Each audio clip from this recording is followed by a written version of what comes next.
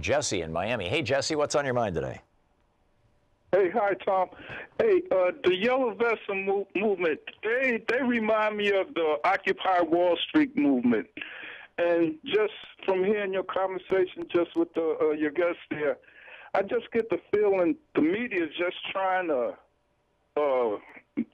just give it no direction intentionally, whereas if Thomas Paine was alive, it would be obvious that the problem is we have collateral with no representation. Yeah. And I know you follow me on this, but I'm just trying to say the media is like saying when you say, well, what do they want? They obviously they want something, and they say, well, we want justice, economic justice. We want to be able to pay our bills without getting on the streets. And the obvious root problem of that is the distribution of the wealth. And where does that go wrong? And it's obvious you have collateral with no representation. Why? You just don't hear that. All you hear is, what do they want? You follow me on this? Yeah, and the answer to what they want is they want a decent life. They want what we used to refer to as the American dream or the European dream or whatever, the ability to raise a family, to put your kids through school, to not worry about your economic future. This is very simple, straightforward stuff. And various parties and various groups have promised that over the years, but it looks like the only thing that's ever actually delivered on it is kind of good old-fashioned FDR Keynesian economics.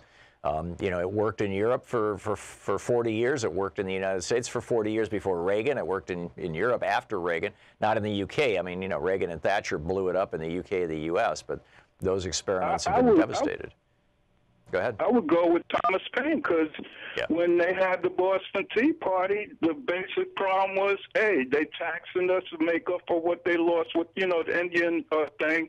And today, the obvious problem is wealth inequality. It's not tax inequality. So the only way to correct the problem back then was get the taxes representation. We had a revolution.